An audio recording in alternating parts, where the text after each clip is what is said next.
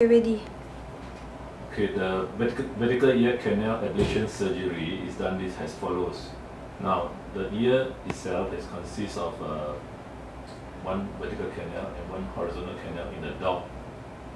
Unlike in human beings, they don't have a vertical canal. So in this case, there's a tumor there, and there's a tumor inside the vertical canal. So the solution is to remove the vertical canal. So this is called vertical ear canal ablation.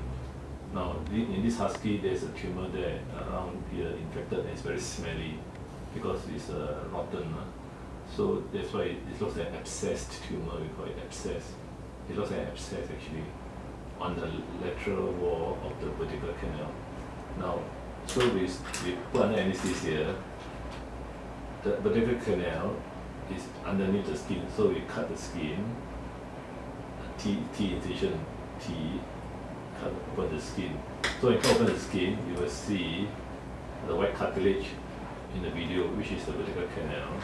Now this vertical canal, we remove the exposed vertical canal, and we try to go underneath it using the forceps or scissors to undermine below to isolate it out.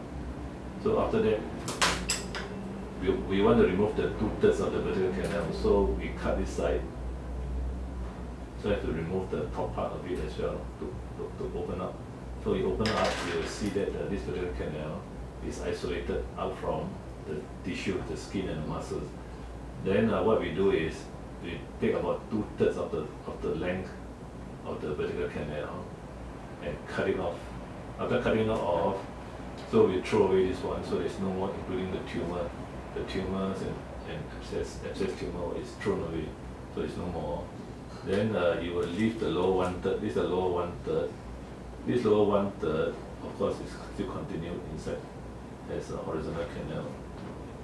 But this lower 1/3 will split into two halves, two flaps, you call it. So use the scissors to cut here and cut here, and then one part we will bring downwards.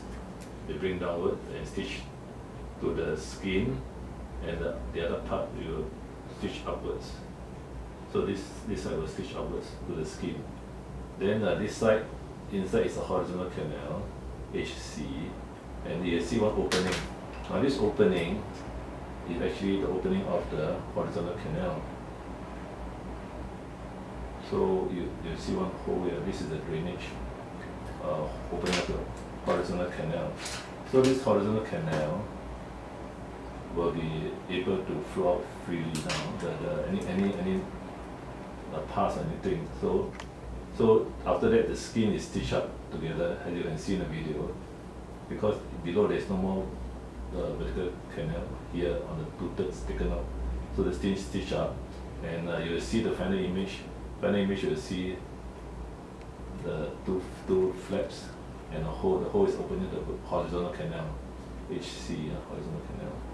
So that is the whole process of the surgery called vertical ear canal ablation. Okay.